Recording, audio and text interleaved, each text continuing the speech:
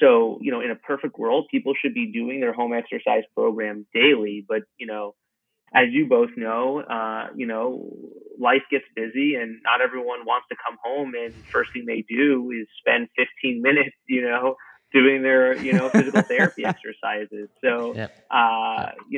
That's just kind of how it works.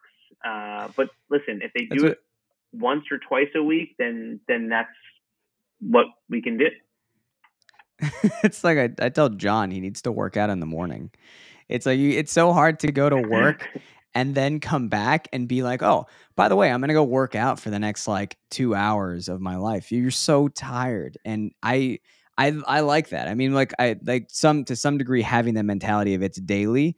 I even tell my patients, I'm like, hey, first thing in the morning, you wake up, you start stretching. Like it's so easy because it's like you have like your mind can't think to give you an excuse at that point.